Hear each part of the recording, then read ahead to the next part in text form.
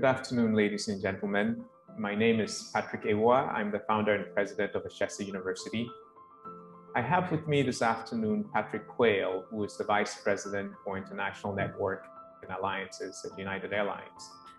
Patrick and his team arrived in Ghana 2 days ago as United reopened the route between Washington, D.C. and Accra, and he's graciously agreed to spend some time with us this afternoon to talk about his work at United and what they see moving forward in the future with Africa.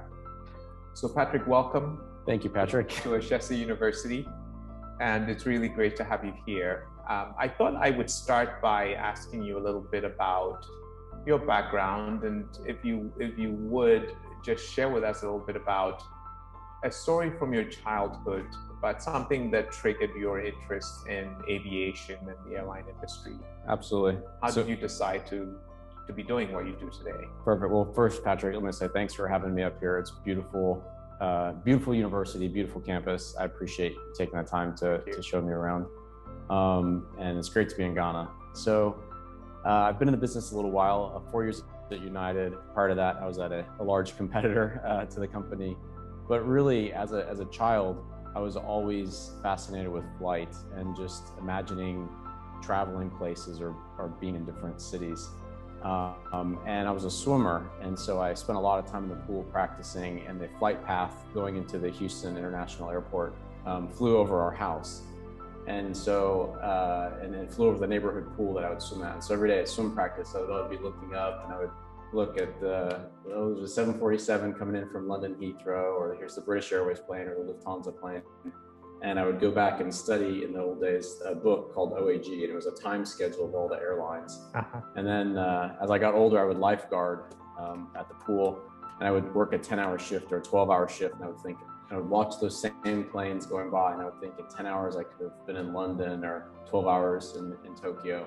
And so I just always had a passion for aviation and the ability to travel and be more global.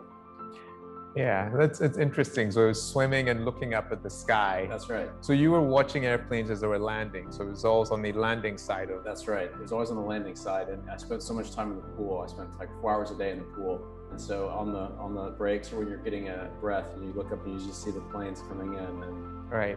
Thought I'd rather be up there. Yeah. So I went to school, in primary school. I was at a school that was near the airport here in Accra.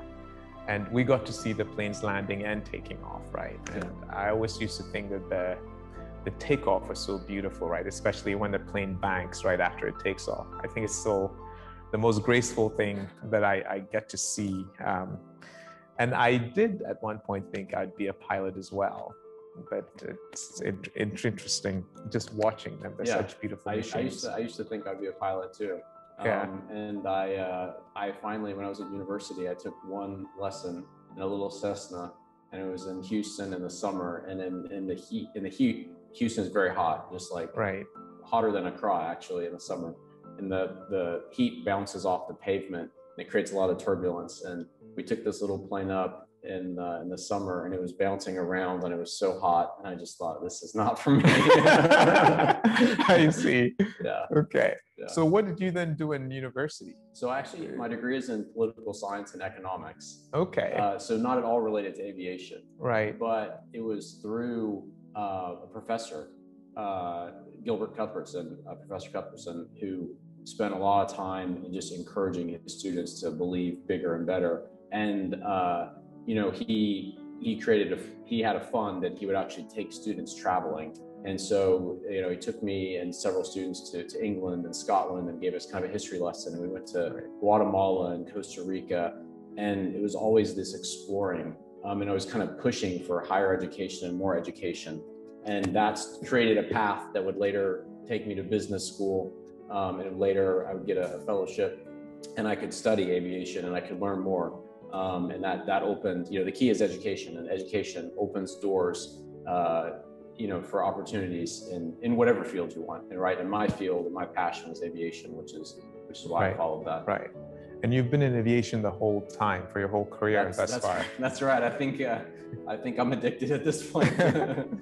Wow, that's interesting. We'll come back to that later on in this conversation. But let's switch gears a little bit and talk about United and Africa, Absolutely. right? So United used to run routes here to Ghana, to South Africa, and other places. And in 2013, stopped the flights between Washington and Accra. 2016, last flight to, I think it was Joburg. No, it was Lagos. Lagos, okay. And that was your last flight to Africa that was closed down. And now you're back. It's post-pandemic and you're reopening routes. You've just reopened a route between Washington, D.C. and Accra. You're reopening this year in Joburg, Lagos.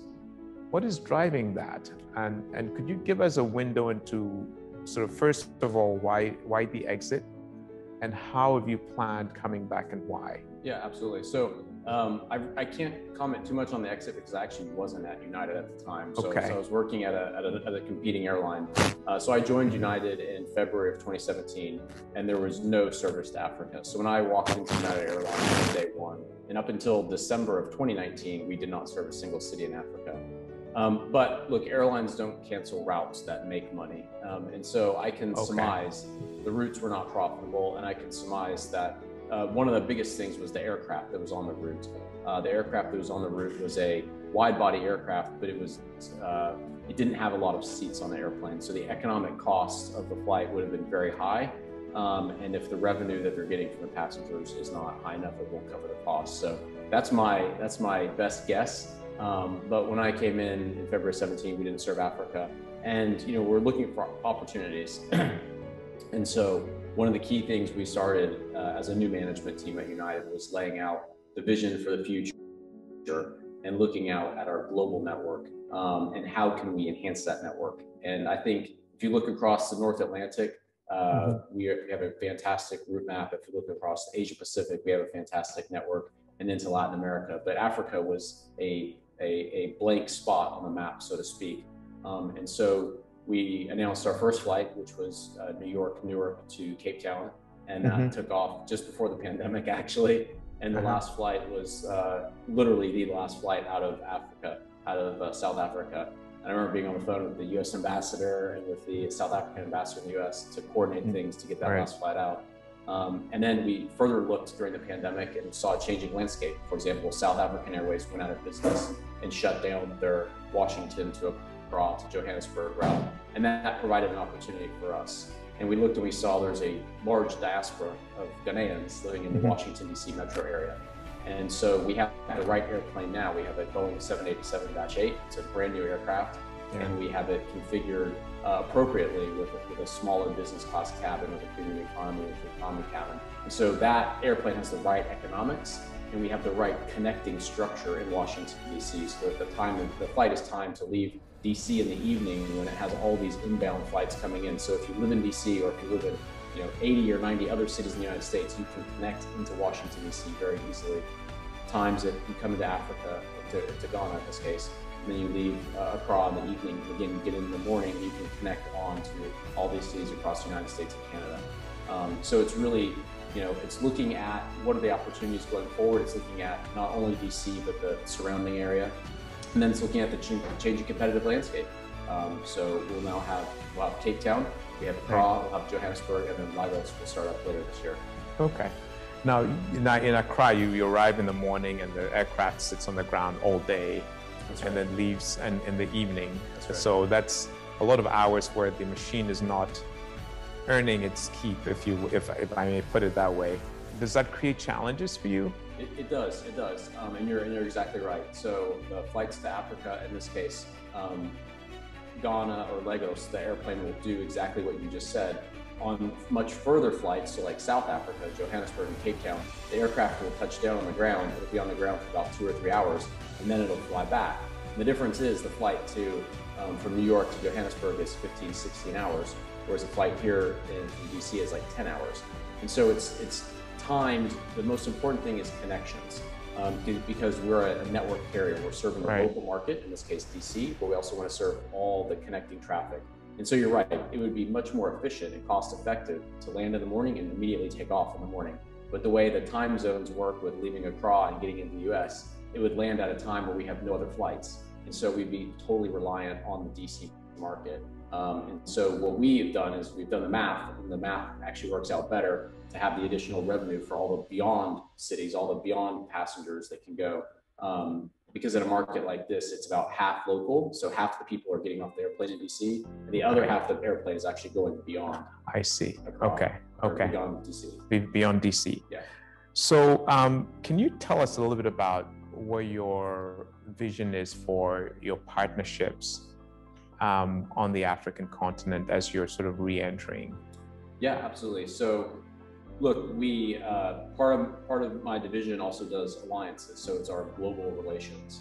And one of the first partnerships we signed up was actually Africa World Airways, which is a Ghanaian carrier here. Right. And what we want to do is we have an interline relationship with them so that passengers can travel domestically within Ghana, maybe to the north or the west or the east of the country, come in and get on, take the Africa World flight, come into Accra, and then connect onto the United Airlines flight.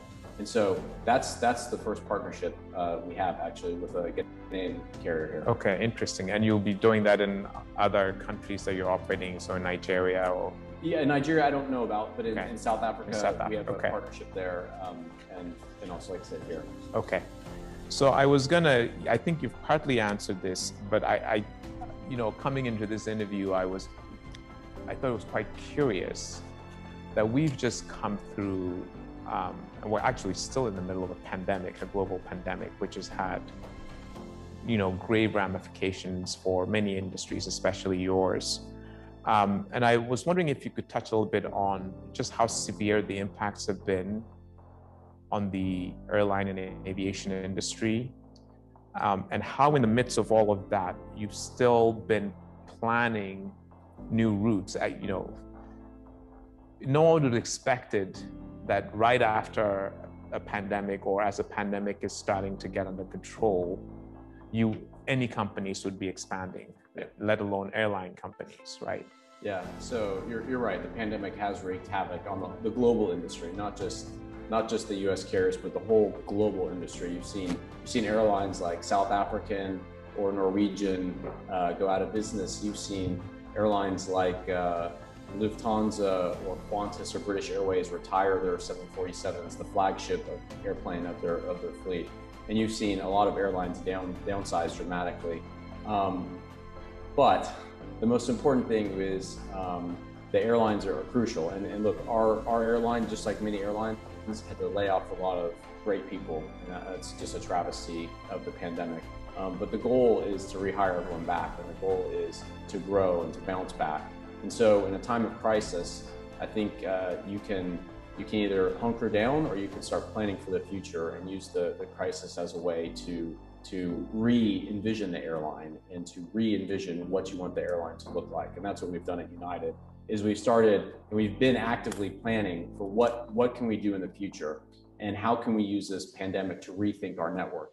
And so historically, our company has relied on a lot of business traffic, a lot of London Heathrow or Tokyo or Hong Kong or Shanghai. And with the pandemic and the borders being closed, we've seen a lot of that business traffic dry up. And so we've been really focused on what we call VFR, visiting friends and relatives. And because the VFR traffic will continue during the pandemic. Because nothing, I don't have to take a business trip. You don't have to take a business trip. But if, as we were talking earlier, your daughter's in school in the United States, she's going to want to come home. Right. And you're going to want to go visit her. And so that traffic will continue. I have friends whose parents are from Ghana, and they wanted to come home to Ghana. They've been in the United States. And so that traffic will continue. And so when you look at what we've done, we've grown exponentially in places like Central America. So Guatemala, Costa Rica, El Salvador, Honduras. We've grown a lot in there because there's a lot of VFR traffic. We're growing into Africa because there's a lot of VFR traffic, and into India as well for that same reason, because there's people will continue to travel, because the human to human, the interpersonal relationship is much more important, and people are more committed to the person to person travel than they are a business trip, right? Right. And that travel is continuing. And so in the short to medium term, I think there will be a lot less business trips, and there'll be a lot less capacity or airplanes in these business-focused cities, and we can take those aircraft and redeploy them into other cities globally where there's more VFR traffic. Yeah.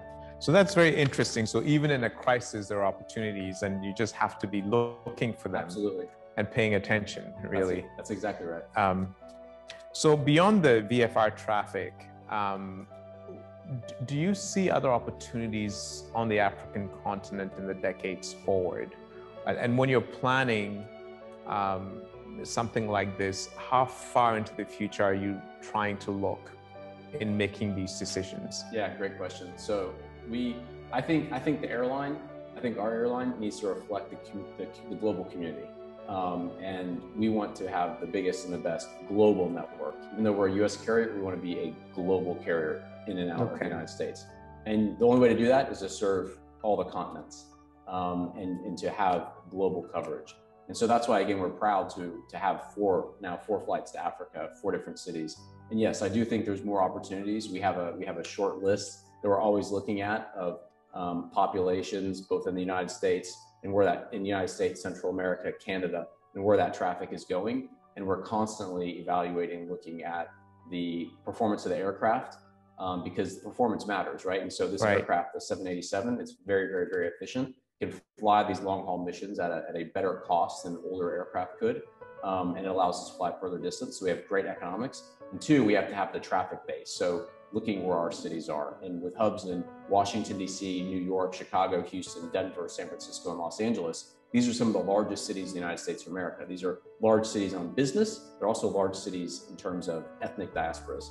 And so therefore, we have this perfect combination of ethnic travel, VFR travel, and business travel that we can work to serve. Okay, great.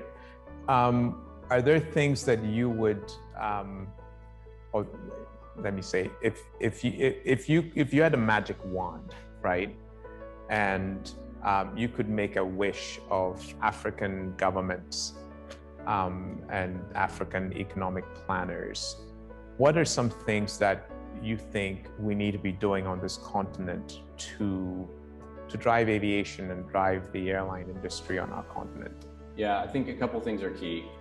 One is focus on education. There has to be a focus on education because the people who are going to be flying the aircraft, planning the aircraft, or planning the routes, people like myself, people who are doing the finances, you have to be educated and you have to understand. So there has to be a focus on higher education. That's point 1. Point 2, there has to be a focus on infrastructure. You know, there has to be development in terms of the airports, the terminals, and the roads to and from.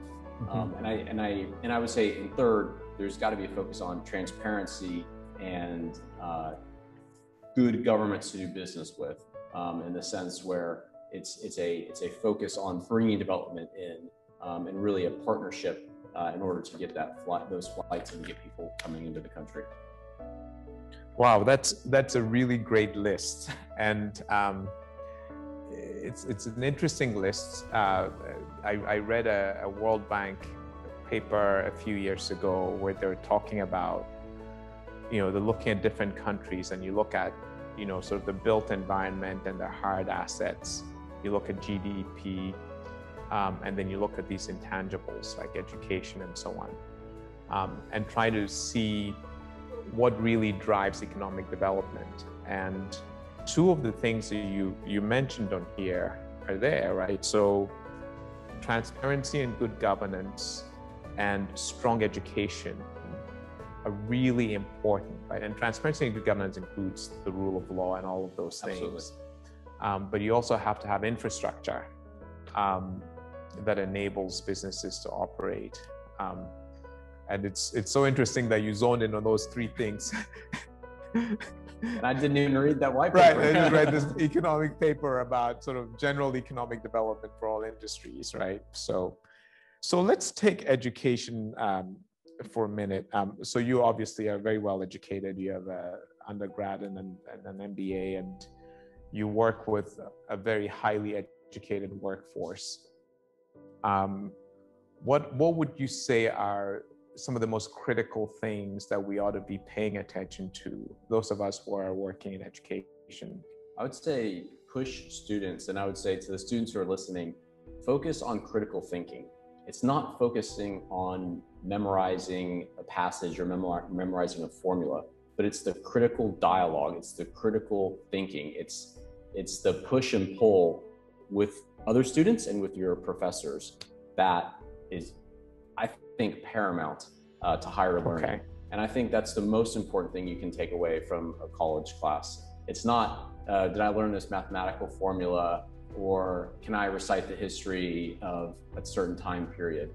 It's critically understanding, asking questions why, digging below the surface, and pushing yourself to a higher standard and trying to have your peers hold you to a higher standard. And I think if you can develop that and embody that, that's fantastic. And same with professors, to have the personalized attention to the student, to really focus in on what's best for them is absolutely key, in my opinion. Okay.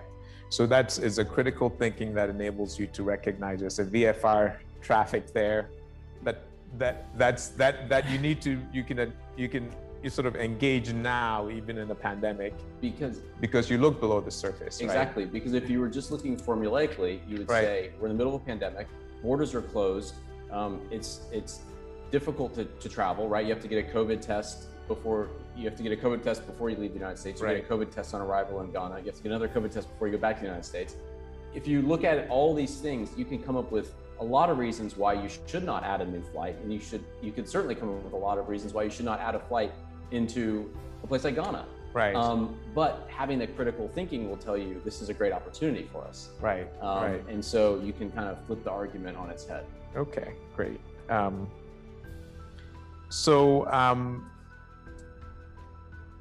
Moving forward, what do you think are, and I'm going to open it up to questions from others soon, but where this pandemic is going to end, right? But we've all been through sort of this crisis. What are the biggest challenges that you see ahead of us, even as we come out of this? I think coming out of the pandemic? Coming out of the pandemic, what are the biggest challenges, what are the biggest opportunities? Yeah, I think one of the biggest challenges is going to be vaccine accessibility. And this is a global pandemic, and we have to solve it globally. And so it's great that a country like the United States, or a country like the United Arab Emirates or Israel, where the vaccine rates are relatively high, it's great that those countries can do it. But if we don't solve the problem globally, this is just going to ricochet back around.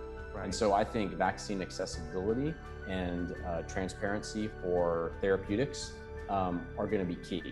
Okay. And we have to be able to solve that in rural Africa, or in a place like Honduras or Guatemala in Central America, or even the rural part of the United States of America. And so vaccine accessibility and therapeutics, I think, is going to be paramount.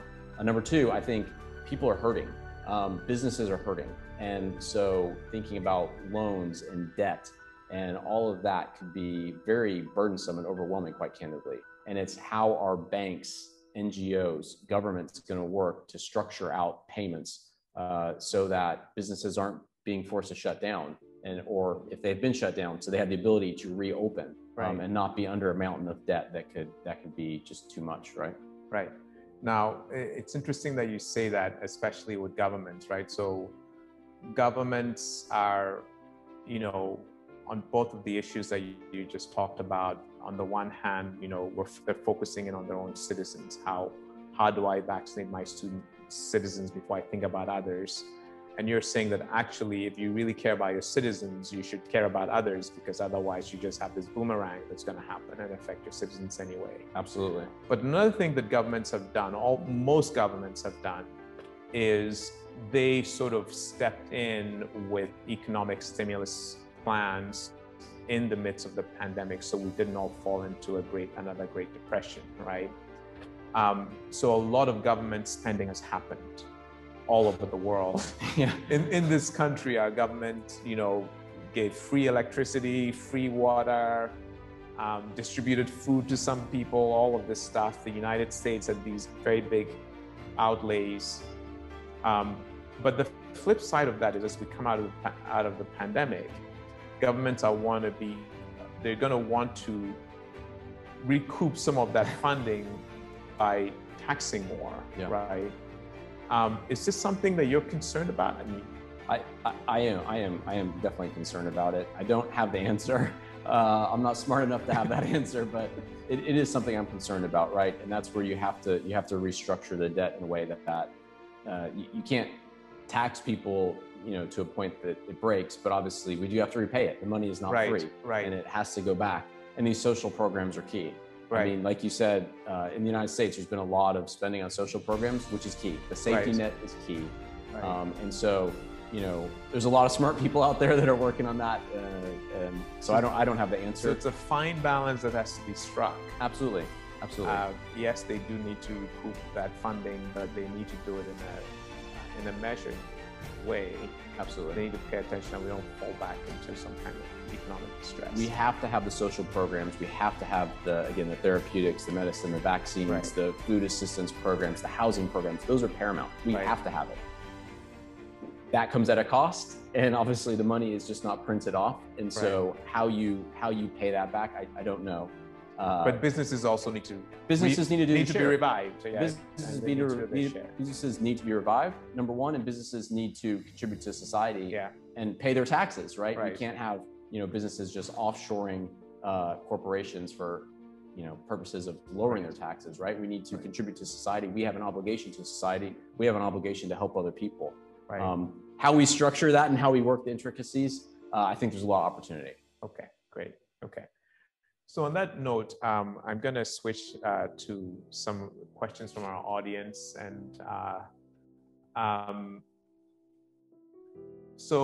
the first question that I'm seeing is there's a strong debate in Ghana about the need for a national airline. And the question is, how would a national carrier affect United's operations in the country? Yeah, so I don't think every country needs a national airline. I think if you look globally, and if you look, airlines are very expensive. Let me just start with that. Airlines are very, very, very expensive.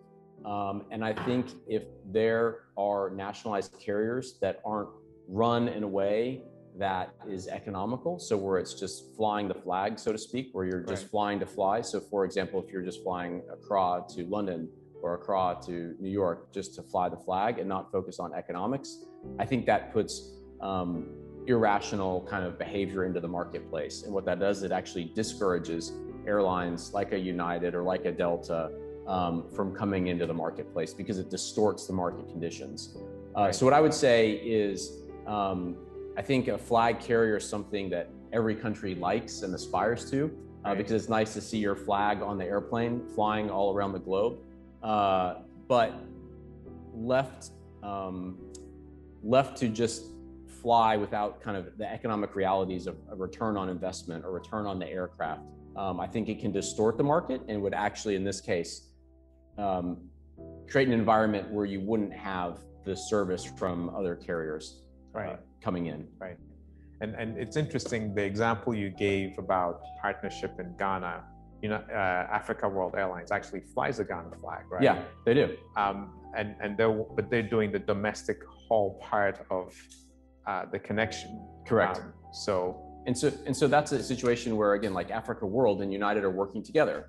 And so someone can travel domestically on Africa World, fly into Accra, and then connect seamlessly onto United Airlines flight and get to the country. Right. So that allows a Ghanaian national to have an airline or have a choice, but yet the country is not burdened with buying these expensive these aircraft are not cheap. These are multi-$100 million aircraft just for one. And so when you take the aircraft and you take the maintenance and you take the resources, it adds up. So I would say airlines are important economic engines, and airlines are important to be run properly. But again, if there's too many examples of airlines that have been started by governments that don't have a plan or don't have a roadmap. And as a result, they just burn through a lot of cash. And eventually, and that's cash that could be, quite candidly, going to education, going to healthcare, going to housing, which I think is far more important than starting an airline, quite candidly, right? And so infrastructure, right? To me, my gosh, if you have hundreds of $millions, with our respect to our good friends at Boeing or Airbus, don't go run out and buy one airplane. Take that money into healthcare, education, roads, jobs, housing, clean water, food. Right. That's far more important in my perspective. Okay. All right. So let's take another question.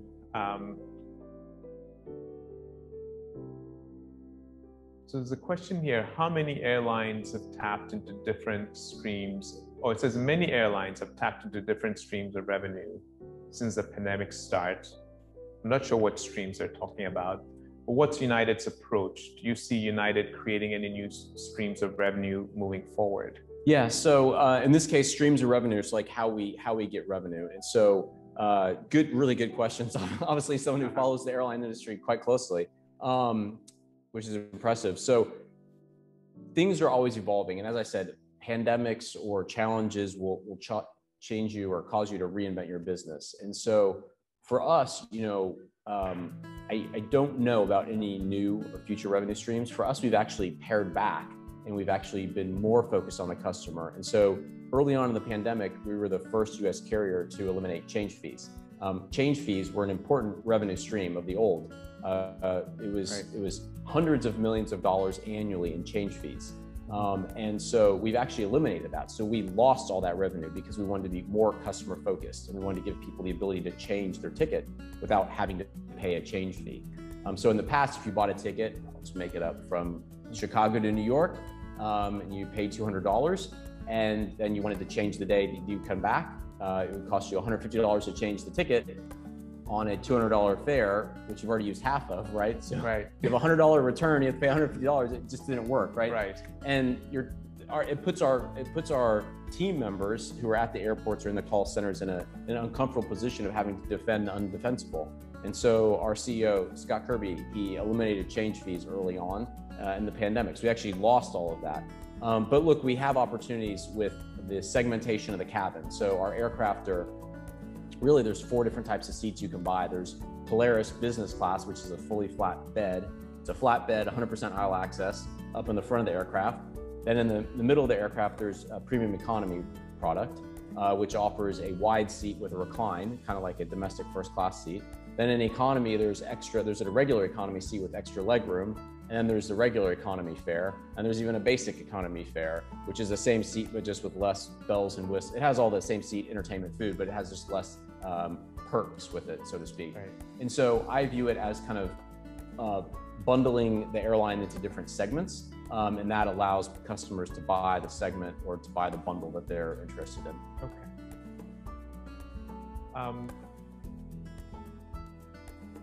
Okay, so with United gone out of Africa for so many years, what is the strategy to win African customers back to the airline? Yeah, look, I think we have to show commitment. We have to be a part of the community. That's why, myself and several others flew over on this trip, is to state our intentions that we want to be back in Africa. We want to be a part of the community, and it's a part of working with folks at the airports, working with universities. It's getting roots in the community with travel agencies. And so I think it's building relationships and it's being committed. The one thing that has surprised me actually is, this is my first time to Ghana. And like I said, when I arrived at United Airlines 4 years ago, United didn't serve the African continent at all. So I didn't have the history or knowledge. I mean, I knew United served Ghana, but they served Ghana. They didn't serve it when I arrived. Every person I have talked to about United, in the first sentence, they've said, "You left us the first time." And that tells me one of two things. One, Ghanaians have a really good memory. And two, there's baggage because of that, right? People are bringing baggage to the table because people are saying, you came to Africa once, you came to Ghana once, and you left back in 2012. What I would say is I personally didn't come to Ghana once and I personally didn't cancel the route. So give us a chance, give us a chance. But look, I think it's all about relations. It's all about building partnerships within the community. It's all about making investments and creating a dialogue so it's a two-way street so that it can succeed. Okay, right, good. Yeah, and even I asked you that. You asked me that too, yes. You left before, why now? After a pandemic, no less, right? So next question, how could flying become more eco-friendly and what is feasible from an insider's perspective? Yeah, great question. So look, the environment is key. You know how you talked about earlier about what are the challenges, and I talked about vaccine accessibility, therapeutics, and all that. Right. What are we have to focus on? We've got to focus on the environment. This is, again, this is not a US problem. This is not an Africa problem. This is not a China problem. This is a global problem. And it's going to require every single country to make commitments to focus on sustainability. And I was just ecstatic when I walked in this beautiful campus at your university. I could see you're collecting the rainwater, you have the solar panels, and you're doing all the recycling and very green. And so what we've been focused on is we've focused on a couple different things. One, we made a commitment to reduce emissions by 2050. And so we're the first airline to put a hard date on there and to be zero, not offsets, but to be zero carbon emissions by 2050. Wow. And so a lot of people are out there planting trees. And here's the thing with planting trees. Doing these offsets is not solving the problems. The amount of emissions that we're producing, mathematically, it's impossible to plant that many trees, part one. Part two, if you actually look into a lot of these programs, and there's other airlines out there that say they do these offsets with tree planting, there's coconut plantations in Indonesia, which are burning down rainforest to then plant palm trees for coconuts to get a carbon offset. Well, they're burning down rainforest in order to plant trees to get an offset. They never should have burned down the rainforest to begin with, right? And so there's these games around it, right? Right. And so here's how we're doing it differently. One, we're investing in a lot of startups in the United States that are actually doing carbon capture, to where they're actually building these, and the Gates Foundation and others are also investing in these same transformational technology to actually suck carbon out of the air and pump it into the magma of the earth so that it never comes out again. That's part one. Part two, we're focused on sustainable aviation fuel. And so whether it's biofuel and algae fuel, we're doing all these type of things, and we've actually run flights on sustainable aviation fuel. And you have to get it to scale. Right now, SAF, sustainable aviation fuel, is extremely expensive because it's not to scale. So we have to invest as an airline industry and as governments into this technology to take algae and other things like that to make it into a biofuel. Yeah. Part three, we have to focus on electrical and battery powered. And so we've actually done a deal, we United Airlines have done a deal working with a company called Archer, which is electric helicopters. And you say, why is an airline investing in electric helicopters? Well, it's not necessarily about the helicopter, but it's about the technology, and it's about understanding, you know, what starts off with a helicopter that can carry 4 people and go 50 miles is next going to turn into a small jet that can carry maybe 20 people and go 200 or 300 miles, right? Right. And so again, working on sustainability and working on the point that we're not putting out emissions, we're not putting out, you know, CO2. Right. So I'm going to ask you a bit of a hardball question about the biofuels. Go for it. Right. So biofuels, I mean, how do you know you won't end up with the same kind of unintended consequences you described around the trees, right? Yeah. So people cutting trees to plant trees, right? Yeah, absolutely. Where, you know, the biofuels are coming from cutting vegetation to create the biofuels, or B, farms are being used to grow biofuel so that planes are competing with humans for calories, right? Absolutely. So how do you avoid those with biofuels? That's a really tough question, Patrick. I warned you it was going to be a bit of a hardball. No, look, I think this is where there has to be a focus on ethical development, right? And so maybe it's looking out and creating a kelp farm, right? But the thing is, you don't want to wreck the ocean, so you're destroying fish and marine life, right? So I agree with you. It's a fine line, but how can you maybe, you know, create ponds or something where you can grow algae and then harvest the algae in order to turn that into a biofuel? I don't know. But again, that's where there has to be this ethical development, because you're right. People should not compete with a jet for fuel. That's just, that's unethical. It's unacceptable, quite candidly. And you can't have that. And you don't want people gaming the system, like with the tree example that I gave, right? So I really think there's just got to be a focus on ethical development. Maybe it's taking, you know, something in the desert, or it's taking, you know, some derelict desert land, or maybe it's something out in the ocean where you can create platforms where you're growing algae, you're growing kelp or something like that. But again, there's a lot of smart people out there in the science world and in your old world, in the technology world, right? that I think can come together, and there's a lot of great minds that are focused on this. Okay, great. Next question.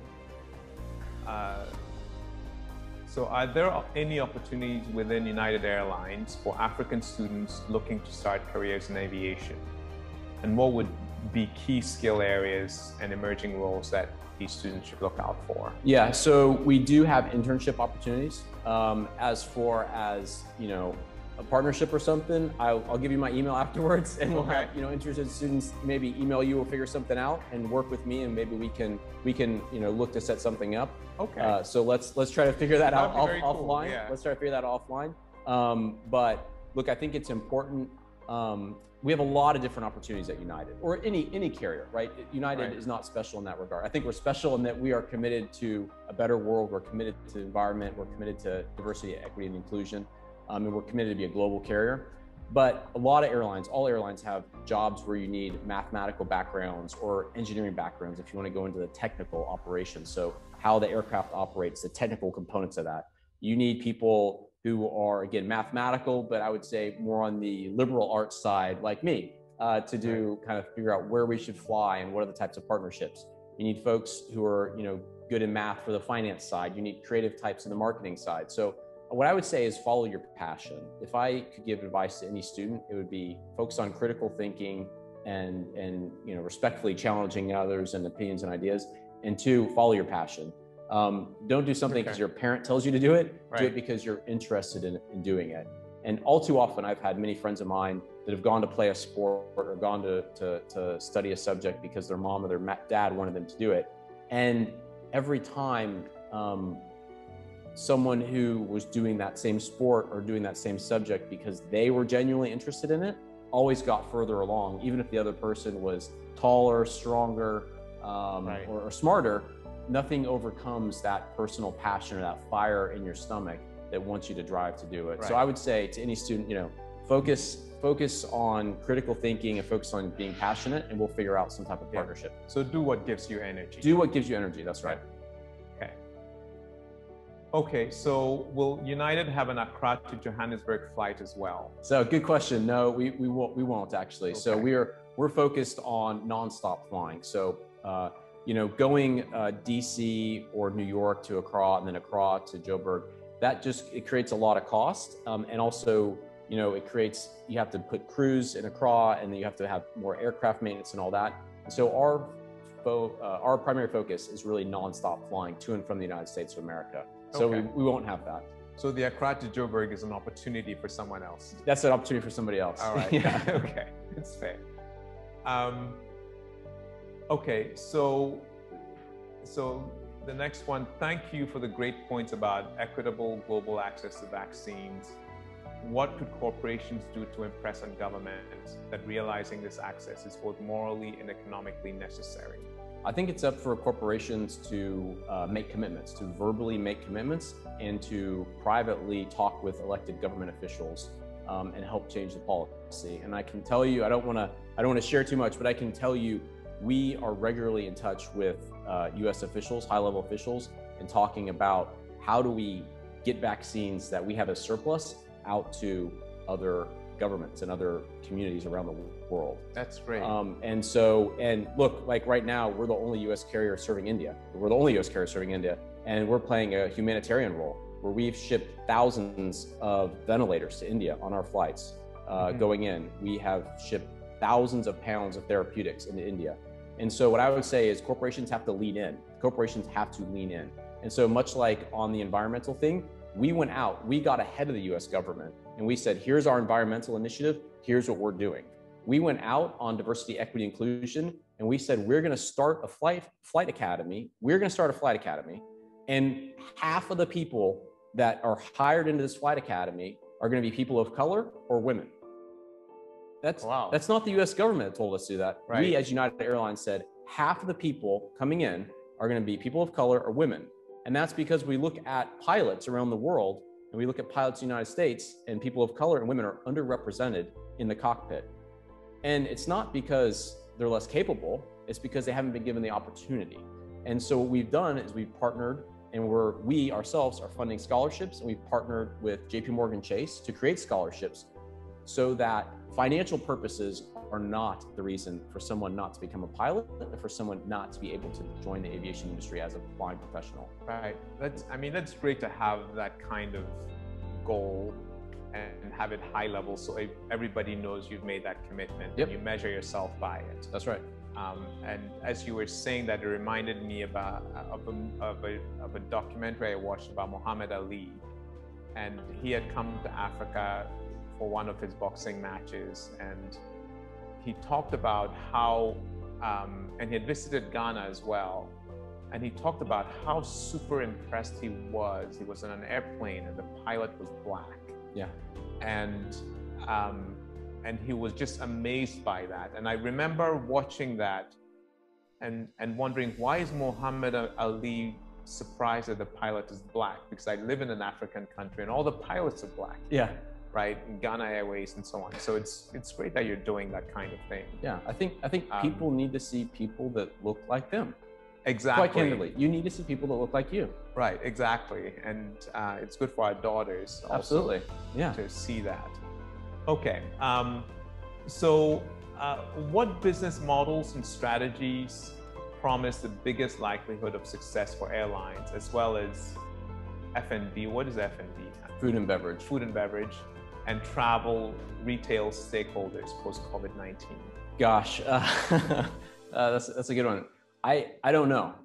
Look, right now, what I would say, more of the lower cost airlines that are kind of point to point seem to be doing quite well because they are not relying on business travel. If you look at the large European carriers or large US carriers, we historically have relied on business heavy traffic, right? Right. And that business heavy traffic is going to go and they're going to stay in a nice hotel and they're going to go out and they're going to spend money at a restaurant because the company is paying for it, right?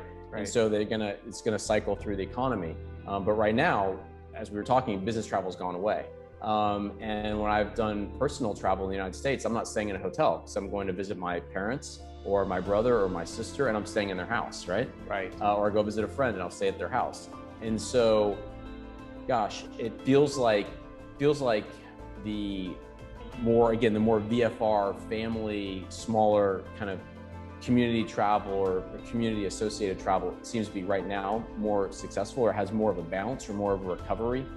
Equally leisure, be it a beach resort or somewhere that's open air, national parks, beach resorts. That segment is doing far better than a large city. So many more people want to go to Honolulu, Hawaii than they want to go to New York, right? And because in Hawaii, it's open air, it's a place you can take your family, you're not going to be doing work. Whereas in New York or Chicago, for example, if you walk around downtown Chicago, the restaurants are closed, the hotels have boards in front of them, right? Because nobody's in the center of the city, because I don't go to the office, I work out of my house, right? So I really think it's going to take a little bit of time, and I think it's going to take ingenuity from the next generation of leaders, future students and current students right here at the university to come up with a better business plan. Because look, someone who had my job previously said it was not a good idea to fly to Ghana and to fly to Lagos, right? And in a matter of 8 years, that person exited the company. I was hired into the company, and I said, we should fly to Ghana, we should fly to Lagos, and let's start 2 new flights to South Africa, Johannesburg and Cape Town. And so what I would say is there's somebody sitting at home watching this interview, or there's somebody, whether they're in Ghana or in Nigeria or in South Africa or in the United States or in Pakistan, who's thinking, and they're the next generation of leaders. And they're the next generation of someone who's going to have a bigger, better business plan or a better idea than what I have or what you have. Right. Great answer. Okay, so this is the last question. Will United Airlines be engaged in other ways in Ghana beyond the core mandate of airline operations? Absolutely, yeah. We are looking, and we're looking at ways in which we can be committed.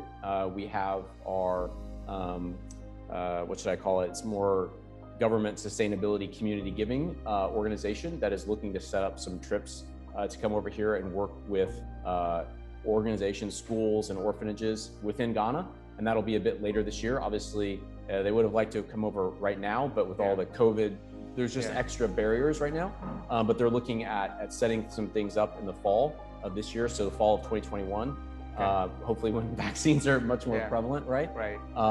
And two, we actually brought over two pilots for United Airlines. One was from Sierra Leone and one was from Cameroon. And one of them actually, he came to Ghana as a refugee. He lived here for several years and he came to the United States as a refugee. They both now fly for United Airlines. And they're spending days this week going out and talking to primary schools and talking to students so that those students can see these young African gentlemen flying for a major US carrier. And going back to the conversation of seeing people that look like you doing what they're passionate about, they can look and they can see these young gentlemen who came over as a refugee and they're now flying for what is one of the largest airlines in the world. And they can see that those young men have made it. And they're going to talk to them about math and science and really the STEM opportunities. Okay, great. Well, Patrick, thank you so much. And I think that, I have a lot of optimism moving forward for your operations here and looking forward to your continued growth here. Thank you. And I'm delighted we were able to do this interview without masks on because you're fully vaccinated. I'm fully vaccinated. And I look forward to when we can also be fully vaccinated, but we'll get there. That's right. Thank you so much. You're welcome. I'll give you the fist bump. Thank you. All right. Thanks. Welcome. Thanks, Patrick. Okay, it's a wrap.